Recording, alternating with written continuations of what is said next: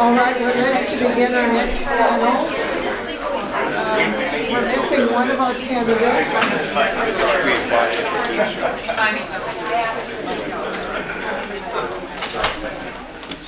We will be following the same format that we used in the previous panels. We remind you that a brief description of the responsibilities of the offices that these people are running for is on your agenda. The candidates are Mike Chapman, Jodi Wilke, Steve Tharinger, and Jim McEntire. All four candidates will be given 3 minutes for their opening remarks. We have asked the candidates to introduce themselves by covering the following information. What are your qualifications? Why are you running for this office? What are your goals for the first year of this term of office? And candidates, please keep your eye on the timers so you can gauge your time. And we'll begin with Mike Chapman. Thanks everyone for being here. Thank you for the league for hosting these forums. I always kind of figure these are like Norman Rockwell moments. You know, people coming in off the streets and out of their neighborhoods to listen to candidates running for local office. So I'm Mike Chapman. I'm currently your state representative, and prior to serving as your state representative, I was honored to serve 4 terms as your Clallam County Commissioner, and before that I had a 10-year law enforcement career. My wife and I live here in Port Angeles. My wife runs a small business here in Port Angeles. We raised 2 boys, graduates of Port Angeles High School, and they're both in college, doing really well. And a lot of people don't realize my wife's family dates back to the 1880s on the North Olympic Peninsula, and there's family land that's been owned since that time. And so we're certainly rooted in this community. My wife runs a small business. I've been in public service here, in law enforcement, and political career, and so we're certainly rooted in the North Olympic Peninsula. We love this area. We think it's a pretty special place, and it's been an honor to serve you as your state representative. A couple of highlights. In my first term, securing $32 million for a brand new Elwha River Bridge. That was not an easy task, and as a member of the Transportation Committee, it took me some work and a lot of support from the community to secure $32 million to have that bridge, and it'll be being replaced about this time next year. Moving forward, one of the priorities for a new term will be lowering the manufacturing B&O rate for rural manufacturers. We know that as our economy has recovered in this state from the recession, that manufacturing jobs still lag where they were pre-recession. The state gave Boeing a very preferential tax rate to stay in this state, but we didn't help rural Washington. And so I put in bipartisan legislation last year in a short session, and I'm working to reintroduce bipartisan legislation to lower the rural manufacturing B&O tax rate. Manufacturing jobs average between $60,000 and $80,000 a year with good benefits and good opportunities. And so that's a way to really spur our economic growth. One other thing that I'm really proud of is that I prime sponsored 15 pieces of legislation my first 2 years. 8 became law, but all 15 were bipartisan. And I really believe in working across the aisle to find solutions for our community. And I'll continue to work hard in a bipartisan way to find solutions. Thank you again for being here. Ms. Wilke? 3 minutes, yes. Well, hi everyone. I'm really glad to be here, and welcome to all of you too. My name is Jodi Wilke. As you know, I'm a single mom. I've worked in the private sector all my life. Currently, I'm a nurse, and I've had a lot of different experiences that have prepared me for this moment in life. I think a lot of us can look back on our lives and wonder how we got here, and I do the same thing. But you know, I look at the things that I've done, and it seems like it just gives me an advantage that maybe some other people don't have, who've been really focused on public service as their primary goal in life. So as a single mom, I raised my 2 kids. I've worked as a construction worker. I had my own construction company, and that was really very interesting. So I got some exposure to that industry. I worked for the Laborers Union and completed their apprenticeship program, which I was very proud to do. I also worked in the yacht manufacturing industry and was elevated from the front desk clerk all the way up to the engineering department, where I was given some awards and recognized nationally for my work in the change management program there. That brought me into working with some computer systems and led me from that point to working in the airline industry, which unfortunately the company that I worked for was devastated during the 9/11 attacks, and I had to take another look at my career and decide as a single mom what I'm going to do. So the unfortunate thing with that is it's always hard to pick yourself up and start again, but I've had to do that a few times. And I always seem to come out doing quite well. I ended up in the mortgage industry, and I worked with investment real estate, and that was extremely interesting, and that actually is one of my big interests and something that I can hope that I can do for our district as I move into this role. Unfortunately, we all know what happened with the real estate market back in the 2000s, and I ended up having to send myself back to school at age 50. I went back to college and studied to become a nurse, which is what I am right now. Nursing is one of the most trusted employment jobs in the United States. And also, as you know, I'm not a public speaker. It's a little unnerving, and I don't know that I'll ever get used to it. So if I stutter a little bit, please excuse me. One of my goals for the district is to turn our economy around. You know, Mike may have been in the legislature for the last 2 years and accomplished a lot of really good things, I'm sure. But what I ask you is to take a look at the economy in our district and how has that helped the little person? How has that helped the average person? Our people, I guess I have to stop. We are about 20 to 30% poorer on every income level. Our GDP hasn't increased and our unemployment remains high. And I'd like to fix those things. Thank you. Thank you. Mr. Tharinger? Well, good evening, everybody. I'm Steve Tharinger, your state representative. I've been honored by you to serve in 4 terms in the legislature, 8 years, and I'm asking for your vote for a 5th term. In that time, I've been able to position myself as chair of the capital budget in the House. I sit on the Appropriations Committee, and I also sit on the Health and Wellness Committee. And those 3 committees, I think, are very helpful for the issues we face here on the peninsula. And I guess we're supposed to talk a little bit about what the job is, and I think a lot of you know the separation of government. So we're the legislative branch.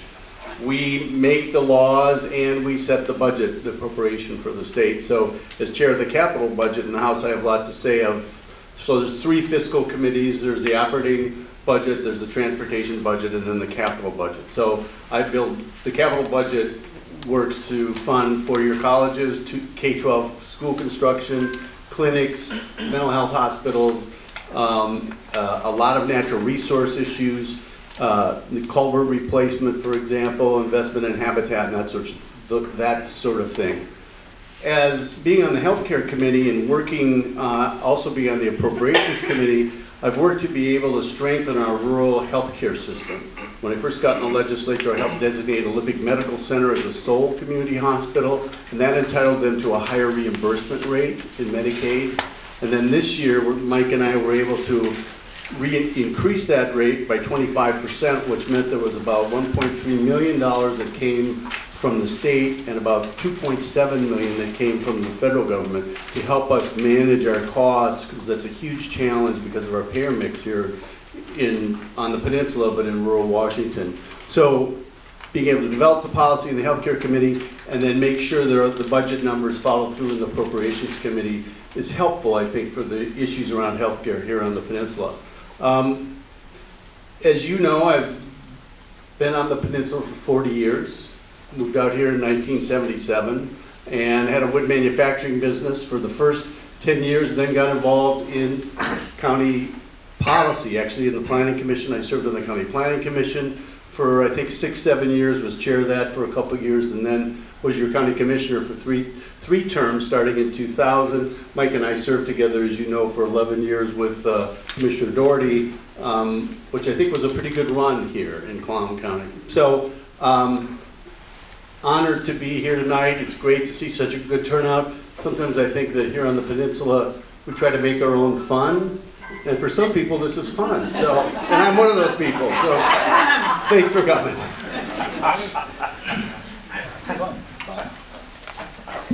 Good evening. I don't know if this is fun, but it's certainly educational and enjoyable. Jim McEntire. I've lived here on the peninsula with my wife Sherry for a little over the past 12 years. Had the honor of representing the east end of the county on the Board of Port Angeles Commission, and then as a commissioner on the Board of Clallam County Commissioners. Prior to that, as many of you might know, I was a Coast Guard officer for a number of years, retired in 2000 as a captain, spent another 6 years in Washington, D.C. as a senior career civilian official, retired from the senior executive service from the Department of Homeland Security, had enough of D.C. and moved out here, and the rest you know.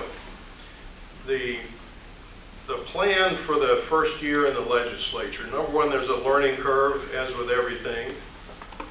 Number two, is to find a seat on the committees that are of most relevance to the 24th District.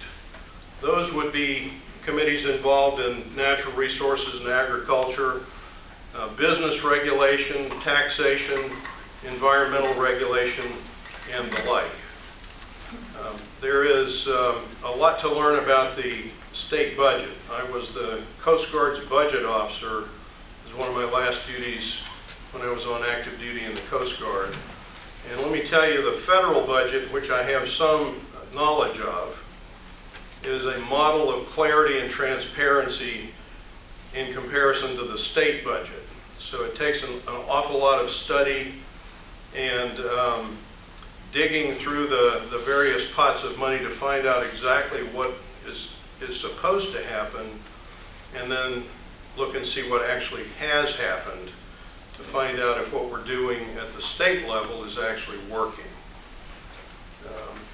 And so I don't know if I need to take up all of the 3 minutes. I really do want to get to your questions, because I think, as was said previously, I learn a lot by just listening to your questions and trying to think up an answer that makes sense to them. So thank you for being here. Thank you to the League for sponsoring this forum, and I look forward to your questions. Thank you, candidates. Now we will take as many questions as possible from you, the audience.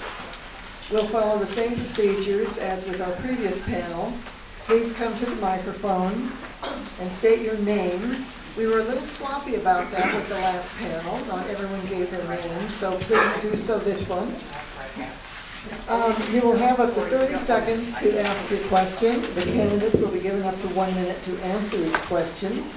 And tell us which of the sets of 2 and 2 your question is directed to. And each of the 2 will have a chance to answer and rebut each question. Over here. And if you have questions, you should line up over there. And if you prefer not to line up, but just have your questions submitted, we have someone here who can write your questions out. Just make sure you put your name on it, and we'll be happy to read it. If you don't wish to come up to the mic, we will read your question for you. All right, first question. Marilee Smith, and this is actually for everyone. I keep hearing a lot about, manufacturing. We're far off the beaten path. What I would like to know is what we can do, what you would do to fix our fiber optic problem. We had fiber optic laid. The city of Port Angeles basically has blocked it, so nothing west can get it. We really need to have fiber optic for enterprise business in this area. It's a perfect area for programmers, so what would you do? All right. Mr. Tharinger, why don't you start? I totally agree. I mean, broadband fiber optics is really a utility. If we look at education, if we look at healthcare, telemedicine, if we look at, as the questioner mentioned, you know, a programmer's ability or designer's ability to move files in and out, I mean, broadband is fundamental. So, as capital budget chair, we funded some, we put about $18 million into the Community Economic Revitalization Board to start looking at rural communities and the need for broadband. And in the world of broadband, that's not a lot of dollars, quite frankly. But why we did that is we wanted to get a sense of where the need is. I mean, I get the weeds about broadband pretty quickly, but there's a lot of dark spots. But what's interesting about the dark spots is one of the commercial cable companies or Verizon will run a cable to, say, a hospital, and then they'll say there's coverage in a 60, 70 mile radius when it's not true. So one is you got to define the problem, and then secondly, you know, stop. Boy, that's a short time. I'm just getting going. All right, Mr. McEntire, would you like to? Yeah. 1 minute goes by pretty quick for a Southerner. A different cadence of speech.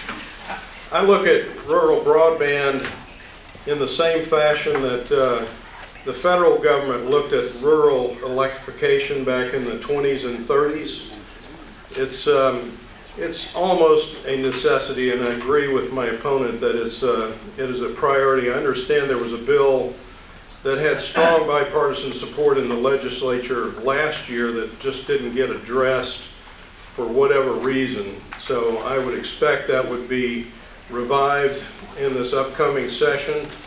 And should I have the honor to represent you, I would be a strong supporter of that. There are existing legal authorities right now for PUDs and ports to install fiber optic or communications infrastructure of various kinds on a wholesale basis. They can't sell at the last mile retail, as it were. But I would surely be interested to see how that might be accomplished in a joint fashion. Thank you. Tharinger, would you like to rebut?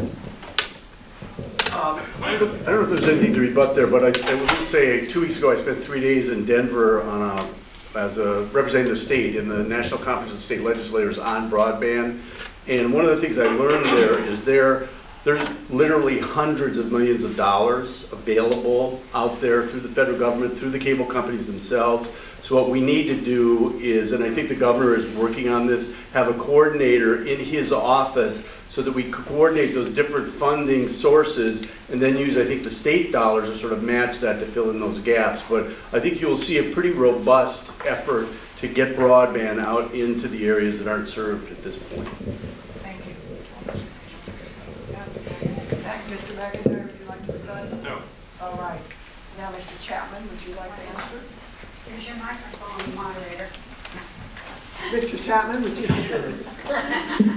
First of all, I serve on the Community Economic and Revitalization Board, so I'm actually one of the deciders who moves that $18 million, and we've been moving it out this summer. Also supported legislation to bring broadband to the Makah tribe and to the Quinault tribe, and working with the private sector, and those projects are moving forward. But one of the other things about broadband, and we saw earlier this year, the federal government want to put a brake on our internet speeds and our access to the internet. And so Washington State, I'm proud to say, on a large bipartisan vote of 93-5 off the House floor, 35-14 off the Senate, passed House Bill 2282, becoming the first state in the nation to protect your internet speeds. So we could have put all this backbone out there and still left it up to the private sector. They could have controlled our internet speeds, and so we are the first state in the nation to have true net neutrality.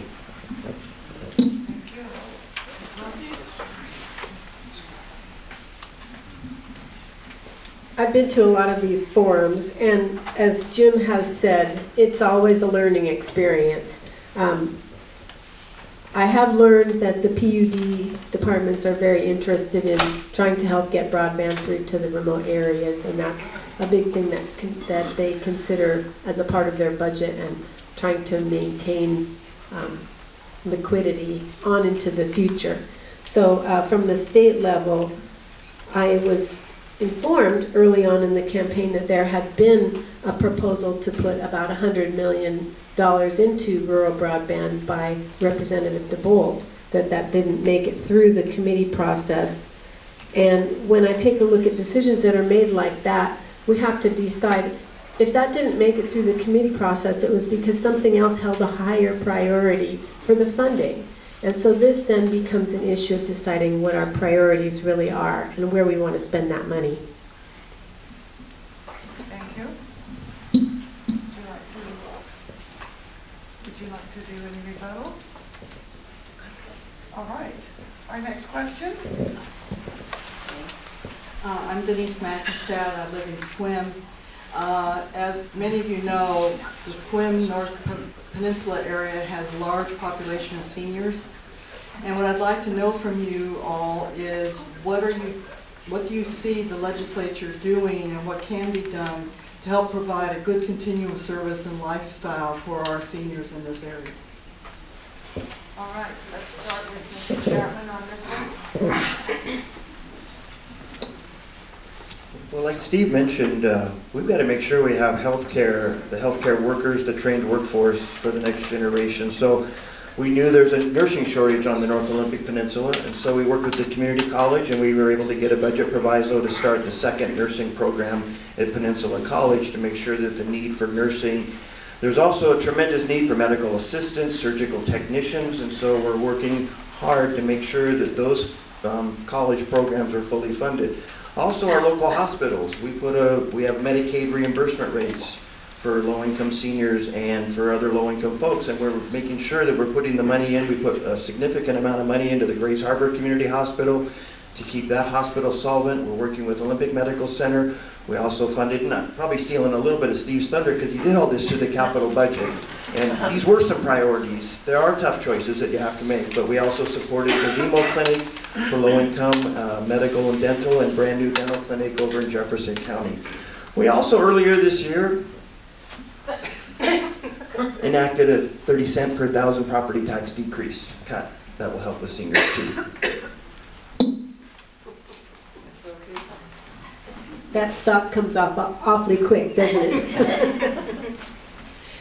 As a nurse, I will say I'm glad for the robust support for the medical community, and I know how that affects seniors because that's the industry that I actually work in, and I love working as a nurse. So, and I also appreciate the fact that they've looked at education for nurses, but one thing that program overlooked was an LPN to RN bridge, and that's something that I would like to bring to the table as I go into the job.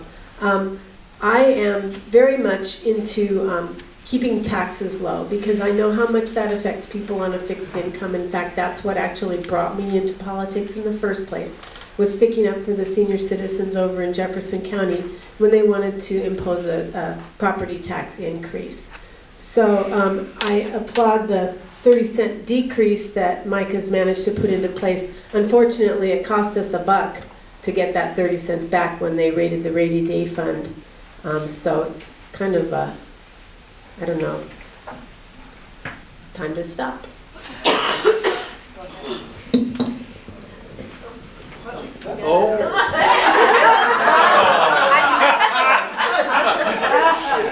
Strange credulity to say that cutting your taxes for next year costs you $1. It's saving you 30 cents per 1,000, and the state has put $1 billion of new money into the rainy day fund this year, fully complying with the Constitution, and the state has more money in the rainy day fund than ever before. And in another bill that I worked on was House Bill 2747, which would give seniors the ability to write off their property tax, their medical expenses. It's a bill I'm going to bring back next year because I think that's one way that seniors can also have property tax relief. Mr. Jodi gets a rebut. Would you like a rebut? Oh, sure. Why not? In the spirit of fun. I think the deal with the rainy day fund is a little unclear. they took $100 billion, or shall I say diverted it. And it was scheduled to go into the rainy day fund, but was managed to be diverted out of it. Now, if we're going to have an increase in social services and things like that, we are going to need to be prepared for times when our revenue is low. We may have the most amount of money in our rainy day fund than ever before, but I'm telling you, at this rate, we're going to need it. All right. Now, Mr. McEntire, would you like to answer? Either way, it doesn't matter. Well, oddly enough, the one thing that I think is job number one for seniors is to increase permanently the Medicaid reimbursement rate. Such low reimbursement rates really make it difficult for medical care practitioners and providers to make a living out here. If they can't make a profit, they won't be here. And that's really a shift in cost to private pay patients of whatever medical care providers there are out here.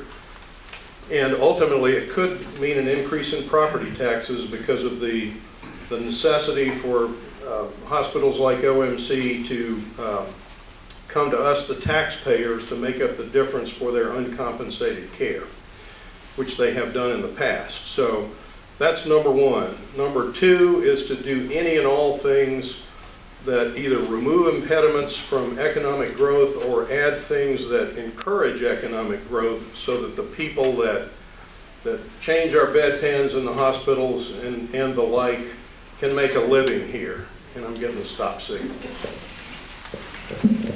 As folks know, we live in the oldest district in the state. Our mean age is about 65, and the 24th legislative district is how the rest of the state's going to look by the end of the decade, or certainly in the next 15 years. And so I co-chair the Joint Executive Legislative Committee on Aging, which is House and Senate members and executive branch members. And we actually just had a meeting on Tuesday looking at a number of issues, but the best strategy is to allow people to age in place and provide a continuum of care from staying in your home, and almost 80% of the in-home care is provided by family members. So looking at that, looking how do we provide training for them, how do we provide respite for them, and then as you move around along the continuum, at some point you have maybe someone come into your house, an individual provider. Then maybe it's an adult family home. Then maybe it's assisted living, then it's a nursing home. As you move through that continuum, but we're going to need to support all of that. The state spends about $2.5 billion on long-term support services, and then pensions and COLAs for folks that are retiring to make sure that they aren't having to make the choice between their drugs, their food, and their rent. Thank you. Mr. McEntire, would you like to rebut? Not to rebut, but just to supplement my answer. Here's an economic statistic for you, for Clallam County. 46% of our school children come from families that are poor enough to qualify for free and reduced meals in school. That tells me that somewhere around half, maybe a little bit less, of our young families with school-age kids are really in desperate economic straits. How can we as seniors live in a place without workers? And so the economy underpins everything.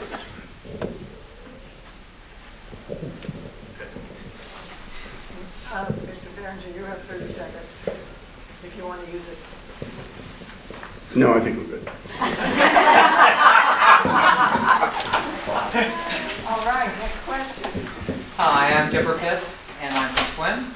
And I'd like to ask this question about Orland.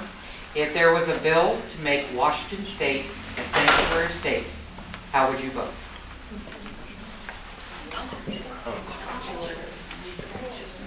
All right, Mr. Tharinger, would you like to start? I've never heard of any such legislation, but I think California is a sanctuary state. Yeah, so I think overall, as being a public servant, looking at what government provides, humanity is probably, and human-to-human relations is probably number one, so I'd support it. Well, immigration, of course, is in the province of the national government. I'm going to try to look over here so I don't run over my time. And I wouldn't support such legislation because anything that inhibits communication and cooperation between law enforcement agencies, both at the local, state, and national level, I think, tends to hurt public safety. And so I would not be inclined to support such a bill if it were to come up. Would you like to say anything else? Would you like to say anything No, else? that's. All right. Ms. Wilke? Okay. Should such a bill come up, I would vote against it. I really believe in the sovereignty of the United States. I also notice that we spend a lot of money supporting people who are not resident citizens here. And this takes away from things. We're asking questions about rural broadband and how to help the people that are already living here to make a living. And these are kinds of things that draw on the generosity of the American people. So I would have to vote against something like that. These are those moments in these forums where this isn't a serious question because this piece of legislation has not been drafted. There's nothing to look at. You don't know whether it would be a one-paragraph bill or 50 pages. Lots of our legislation is 1 page. Lots is 50 pages and more. And it's not a serious question because I don't have a bill number to say I sponsored it or I didn't co-sponsor it. So 1 paragraph, just a statement that says Washington is a sanctuary state. Nobody would draft such a bill, nobody would drop such a bill, and nobody would support such a bill. But a comprehensive immigration reform bill where the state took the lead because the federal government's not acting on, I might look at it. If it's comprehensive, if it makes sense for our community. So again, hypothetical bills could be from a paragraph to dozens and dozens of pages, and I don't know, I can't answer that question. No such statement bill has been drafted, nor would I support just a statement bill like that. But comprehensive immigration reform from a state perspective might make some sense since the federal government really is inactive on that issue right now. Mike, how can you say that that's not a We serious? won't have follow-up questions yet. I'm sorry. Well, Ms. said it Wilke, would wasn't you a like to serious do that? question. It was serious. Sure. It's a concept question. I appreciate the seriousness and the serious nature of that question because I come from Port Townsend, which has declared itself a sanctuary city. So I understand that, and I understand the problems that the police officers have in dealing with these issues. I would also point out, however difficult it might be, that this non-answer is, I guess, classic. We had direct questions asked on several different occasions and find it difficult sometimes to get a straight answer from my opponent, which is unfortunate. I think I would like a straight answer on the sanctuary concept. And I would also like a straight answer on other things like the carbon bill. And I would also like a... Your time's expired. Oh, I'm sorry about that. Mr. Chapman, would let's you hope like to we say can get anything some else? straight answers. All right. All right, then we're ready for our next question. This question is from Mel Clausen, and it's addressed to Mike and Jodi. What are your top 2 goals once elected or re-elected, and be specific on how you will achieve these? All right, Mr. Chapman, you start. Like I said, I drafted legislation last year to lower our B&O manufacturing tax rate. I built a large bipartisan coalition, business groups, labor groups, folks across the political spectrum, politicians across the political spectrum. So that's going to be a bill with probably a couple of dozen, if not over 30 co-sponsors. And it's my #1 priority moving forward to help move our rural economy forward. A second bill that's really important to me is a bill that I worked with Commissioner Johnson last year. It's the Veterans Levy Bill. So currently when counties levy the Veterans Levy for veteran services, low-income veteran services, it's debited against the county general fund. And I drafted a bill, and we're going to build some bipartisan coalition to allow that levy to move out of the general fund so that counties can continue to increase the veterans levy without impacting their general fund. So those are two of my high priorities to help veterans, to help our economy move forward. Thank you, Ms. Wilke. Okay. No rebuttal on that.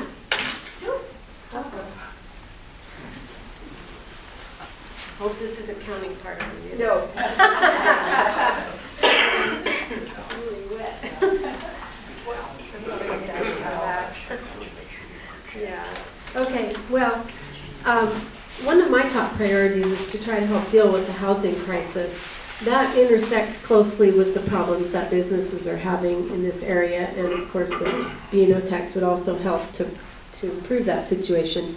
But I would like to take a look at the Growth Management Act and how that's affecting the ability of our communities to build housing where we need it, when we need it, and also how that affects the ability for businesses to grow their business because they're prevented from building the types of facilities that they need in order to continue to grow and prosper. So this is a big interest of mine, having been previously in the mortgage industry and investment real estate. And I know that there's a lot of ways that we can come together and do that and provide low-cost family homes for people that are not necessarily supported by government programs. I would like to see us at least have some sort of a balance in the housing industry where we aren't always looking to the government to provide what they call affordable housing. Thank you, Mr. Chapman. Would you like to, all right. Ms. Wilke, would you like another 30 seconds? I'm good. All right. Lovely. Next question. Thank you. I learned an interesting new term. I'm sorry. Ron Richards. An interesting new term. I guess I've been aging in place waiting to ask this question. But anyway, a specific bill like House Bill 2341, which you and Steve and Kevin helped defeat last year, would have given military control of land use planning in the state of Washington. Would you oppose that bill if it comes up again? The question is to all four of you. Okay. Let's start with McEntire. To make sure I'm clear on the question, Ron, this was a bill that would have given the military control over land use planning? Any commander of any military base, no matter how small, within the state of Washington, would have had veto power over any local regulation for land use planning. It affected the military base in any way. Well, that seems rather strange of a bill to come up in the legislature because it seems to run afoul of at least the 10th Amendment to the federal Constitution, because I don't think land use planning is reserved to the national government. So I'm just curious about how that bill is characterized. Certainly on the peninsula we've had a presence of the military, the Navy in particular, but Air Force and Army for quite some number of decades. So you know, the military has generally been a good neighbor. We have the Coast Guard installation right here in our Port Angeles Harbor. And so I would look to see how we can improve on that relationship between local governments, the state government, and the military, not anything even remotely like what you just described. I don't know if that bill is, Representative Reeves is still working on that bill. Part of the idea is, if you imagine Joint Base Lewis McChord and their landing and takeoff areas, and we can sort of relate to that because of what's happening with our airport here. So the idea was to have the military's input on land use around their bases. I think it went too far. Obviously, we didn't support it, but I think the idea is to have better dialogue with the Department of Defense on with the community on what they're doing and what the community is planning on doing. And I think those are the refinements that might be coming with the you know, during the interim working on the legislation. So that dialogue, I think, is always helpful. Obviously, giving up local control around land use to Washington, D.C., which is ultimately what you'd be doing, doesn't seem to make good sense. Mr. McEntire, would you like 30 more? Nothing further. Mr. Tharinger? All right. Ms. Wilke, would you like to answer this same question? I'm going to take a stab at this, not being involved in this sort of question before. I did anticipate that it had something to do with the effect of the bases and the land around it, the people that live there. Like we have the problem over on Whidbey Island with the Growler base offending a lot of the people who moved in there. And that is it is an issue. Our military needs to be supported with their activities and not wind up in a bunch of lawsuits after the fact because people don't like the loud planes. So I think that I would try to involve more communication, like a group of experts to advise on this issue, because I can certainly see both sides. One of the big concerns that I would have would be if they're going to take land out of useful service or off the tax rolls because of its proximity to a base, how will that affect the tax generating ability of that land for the county and for the state? So that would be something to consider among probably many other issues. Sorry, I've got to stop. Mr. Chapman? So this was a bill, this is awkward. This was prime sponsored by a member of our Democratic caucus, Representative Reeves, and it would have allowed the basically, as written initially, would have allowed the military to come in and kind of override local zoning, local planning, and I personally led the charge against that because I didn't want to give up our sovereignty as a community. And obviously 16 years experience as a county commissioner, I understand that you go through a lot of public meetings, and this would have bypassed all the public meetings and just let a military commander come in and basically tell a local government what they were going to do for the military. So a little awkward to argue and build a coalition against a Democratic bill, but it was the right thing to do. Plus a lot of public input from this district came in. And the military is kind of looking at some public meetings, so there'll be a public meeting coming up real soon in Jefferson County, so they're kind of rolling back out to get some of their thoughts and ideas. We'll have to watch this, because again, we don't want to give up our local control, our local planning decisions. Thank you. Ms. Wilke, would you like 30 more seconds?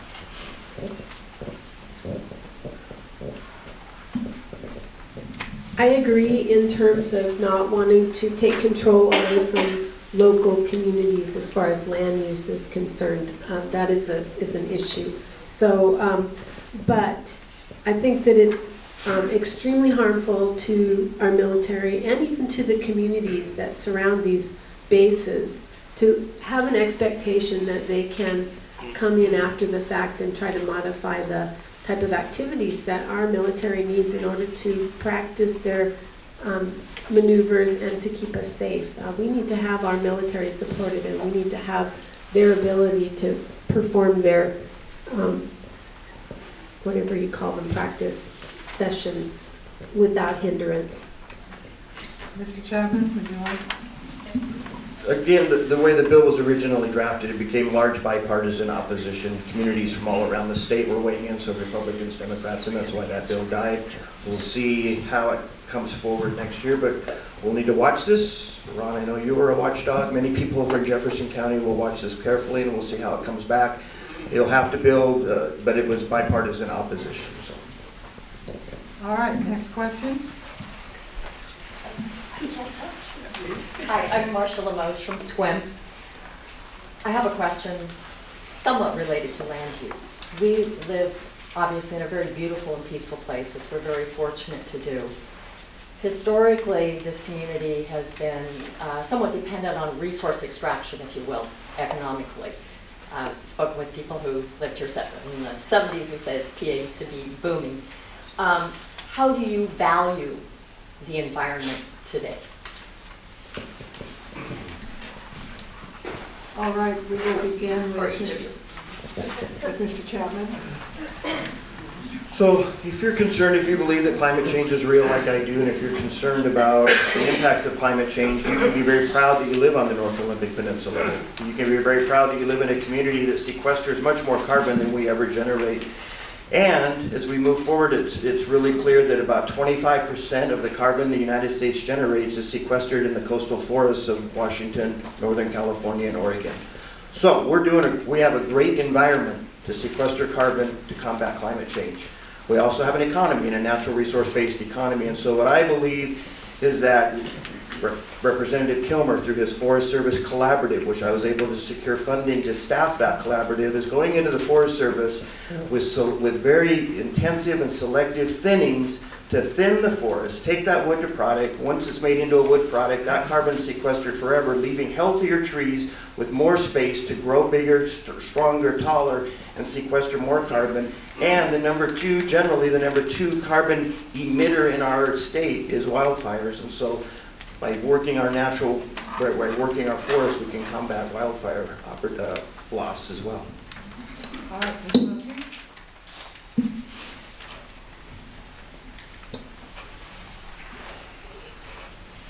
This is really annoying. How do I value the environment? That's kind of going off on a little bit of a different tangent. So there is a tension between human habitation and the environment that's sort of just naturally inherent. And I really think that we need to be careful as citizens in this area that we respect the environment, that we need to have some growth, but we need to have it in a healthy way. So I would look for ways to promote that type of healthy growth. I agree with this carbon sequester concept, although it's the small trees, not the big trees, that sequester carbon faster. The young trees that are growing, just the same as our young teenagers, eat everything in sight. So there's a similar thing with the trees. So the small trees, as they're growing, sequester carbon much better than the old growth big trees.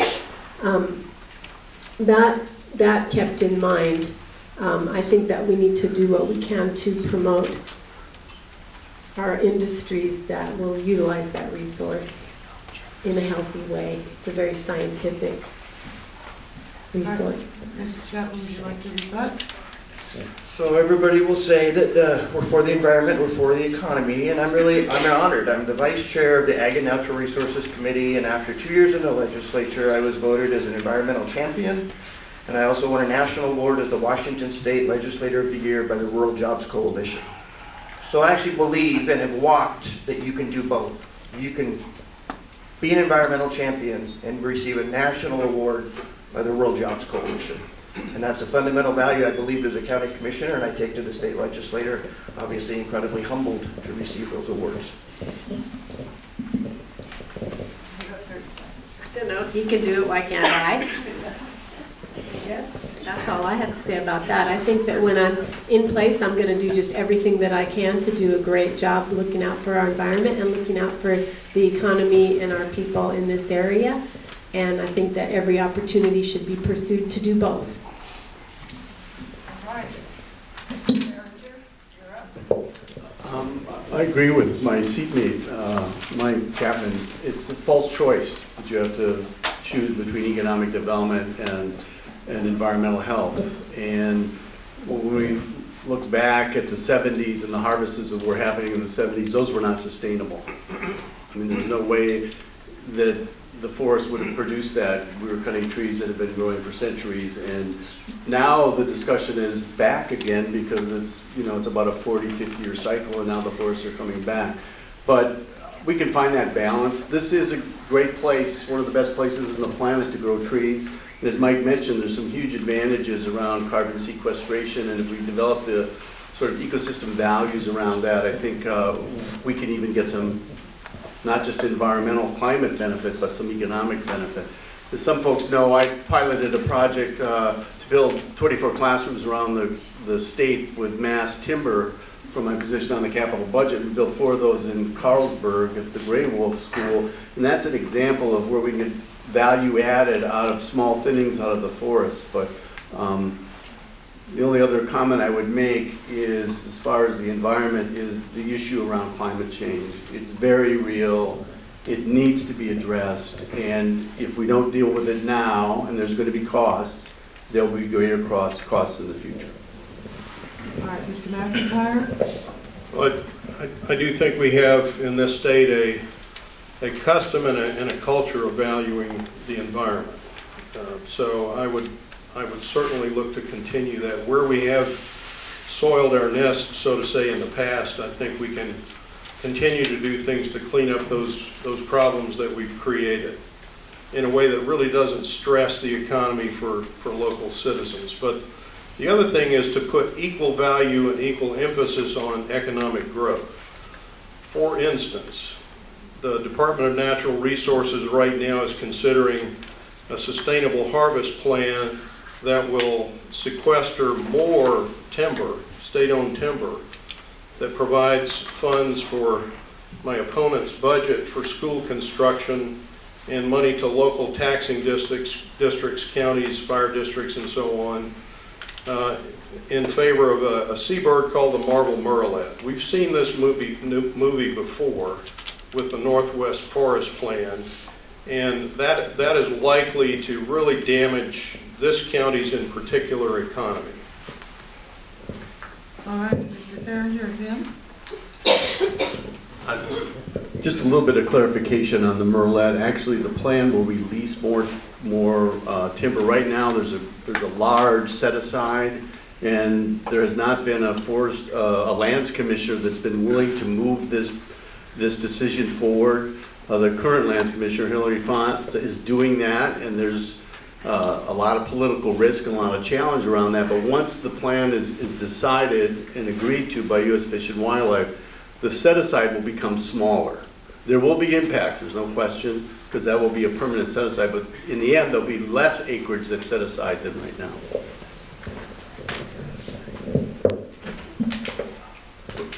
I respectfully disagree with that.